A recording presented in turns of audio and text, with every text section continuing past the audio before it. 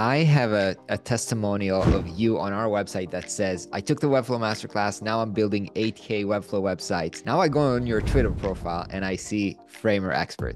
And I just went into your Contra profile and it's just like you built the new Contra for Teams page on Framer. It looks fantastic. I want to understand exactly what's going on. Why have you switched? What's going on? What's working for you right now? I want to hear it. It's been a little while since the Webflow Masterclass, and I think the testimonial was like, "This is amazing." It helped me charge more for my products, also like know how to work with Webflow. I think it was like 2021 when Framer was pivoting to Framer sites. And I was like, whoa, what is this? It looks like Figma. So kind of like started there. And I was like, just curious. Because I remember like being a little like quote unquote late to the Figma. I was like using Sketch. And then like I kept hearing about Figma and I was like, this is just like not this other tool that's like not gonna, Sketch is the main one. And then switched to Figma and then I never looked back later. And then I was like, I want to get a little bit more like ahead of the curve when like these tools come out. I want to then I started being more active on Twitter as well. And then yeah, so like I saw Framer sites and it looked super interesting because it was like super similar to Figma. So I decided to give it a shot and try it out. And then I think the main thing was like the learning curve difference. Because if you're like already really used to Figma and if you know auto layout or like a little bit of Flexbox, you pretty much can do like everything there already. Like with a pretty small learning curve. So I think that was like the main thing that was like, okay, this is can be a game changer for me because it's like closer to my workflow basically because it's like I'm in Figma already. And then I think they came out also with the plugin already. So from Figma to Framer, that made it super easy to put up a page. In like an hour, you could have like a landing page. So yeah, kind of started there basically. And then after that, it was just been kind of like, yeah, just started doing more projects in Framer. But it And is, then let me I ask had you a a, question because at this yeah, point you were already doing projects with Webflow. You see yeah. traction, you can charge a lot of money for that. Why switch tool? Like, was it So my goal because it wasn't was it easier? Were clients up for you working with a different tool at that point? Like, what was that like? Yeah, my goal actually wasn't like I didn't go into it like, oh, I want to switch from Webflow because I only have good things to say about Webflow. Like nothing is better. So I was just curious. So I had this client which I made like I think it was like the first website that I charged more for in Webflow was like $8,000 or something. So this client was like awesome. It's like they were really good to work with. And then they hit me up later, like a year or so later. Um, we're almost here. And then they were like, hey, we have this other project. And then I was like, hey, I'm also like trying this new tool. Like, would you guys be down to like, it seems like we can make the website faster that way because I've been experimenting a little bit with Framer before. So I was like, I think I can make this website faster in this new tool. They're like growing and explaining a little bit to them. And they were like, yeah, we trust you. Let's see what happens. And then also, that was the first project that I brought over to Contra. So also I got a testimonial right there too. So it was like kind of like everything kind of happening at once. But then yeah, so we did the website in Framer. They loved it, and I was like able to do more animations too. I feel like with Webflow, I did some cool transitions, but I think there was a bigger learning curve for me. I wasn't like really good at doing those things yet. And because I could mock up things in Figma super easily with like Smart Animate and do like some cool transitions and stuff when I started working with Framer, those things were super easy.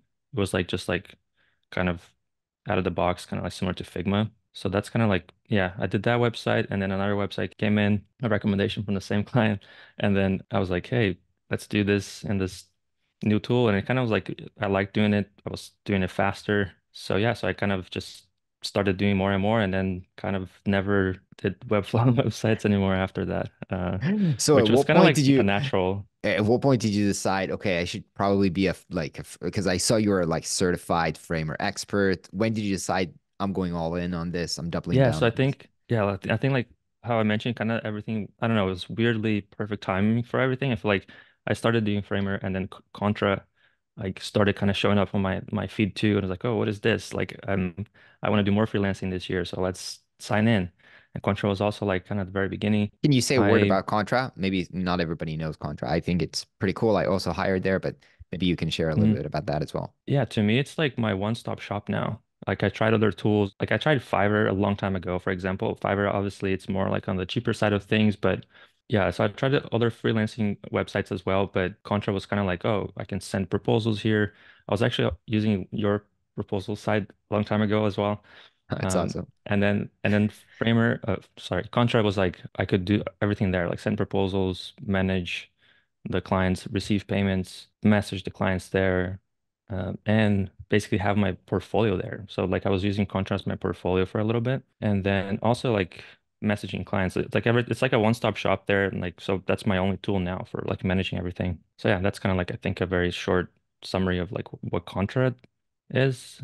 And I also, yeah, I just always felt like the team was so active on the social media. So like the community was also like pretty engaged and helping build a tool, which I thought it was awesome. I think that's like a summarizes like, Yeah. So you said in the beginning, I had a feeling where I need to be in the like getting into the tools early, and it sounds yeah, like doing that with Framer and Contra at the same time has worked out for you. yeah. And I feel like also for maybe people that are not on Twitter, I feel like Twitter has kind of been an amazing source for me, not just for like contacting with people to get like some leads, but also to learn a lot. Like I learned a lot from Twitter. Like I discovered Figma in Twitter, basically, Framer, Contra, Arc, all these like awesome new like stuff that's coming out. So I feel like I learned a lot from it. So I think I lost track a little bit of where we were with before, like with I think we were talking about when we moved to Yeah, when you decided to double down on Contra Framer. Export, Yeah. Contra Expert, and doubling down on Framer. Yeah, so like sign up for Contra, move that first client there, and then I think like a month or so after they were like, "Hey, we have the Framer Expert program," and I was like, "Whoa, what is this?" Like if you already did like a website in Framer or a couple, submit, and then we'll review it and give you the badge and stuff. So I was like, whoa, that sounds cool. So I did that right away too. So it kind of like, so I did that, got a couple of recommendations in Contra because of the two clients that I brought over. And it kind of like started working out. And then like more people started asking for Framer stuff. And I just kept doing it. And yeah, it wasn't like, I'm like, yeah, like, I don't know. I feel like it just kind of happened and I got caught up in it and just never looked back. I was like, okay, this is working. Why should I? Yeah. Fantastic. Yeah. So can you sum up like what made the difference for you? Was it easier learning curve, faster builds? Like what made you kind of do the switch? And like for me, just because I'm a Webflow person, I've hmm it there's kind of like friction for me if I'm thinking about switching to a new tool because I have my process, I have everything. hmm What were those things for you that kind of like made Yeah. I think I didn't have so much friction to that sense because I was still learning a lot of Webflow. Like I wasn't I didn't feel like I was a master at it yet. Like I knew how to do websites like pretty quickly in Webflow compared to any other alternative at the time.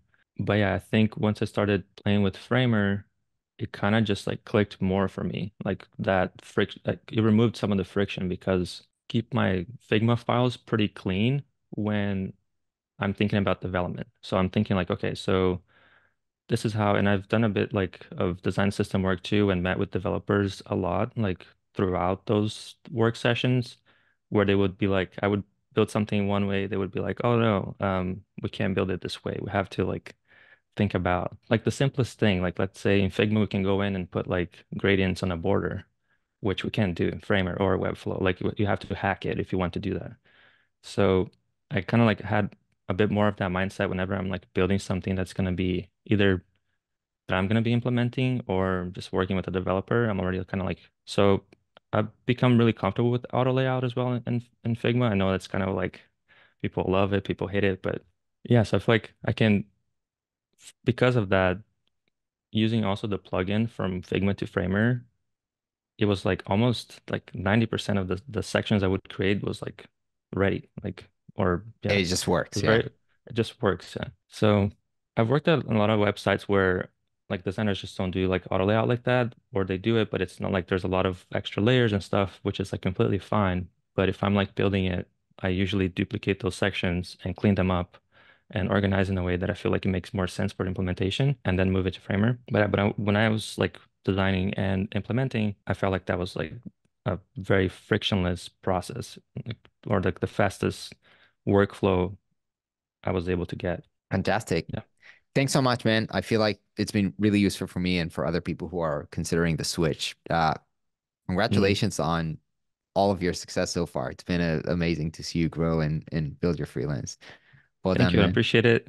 And also, like, I really appreciate the Webflow Masterclass, and just like from the beginning, kind of like following the Flux Academy, and like it wasn't just about Webflow. It was also about like becoming a better designer, a more independent designer.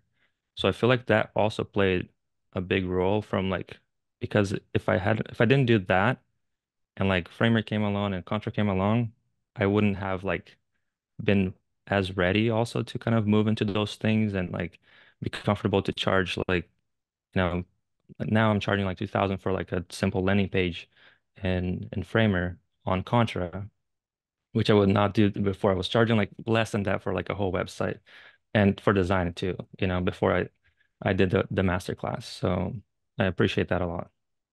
Thanks so much for saying that. I really appreciate it. Yeah. Cheers. Talk soon. Talk soon, man.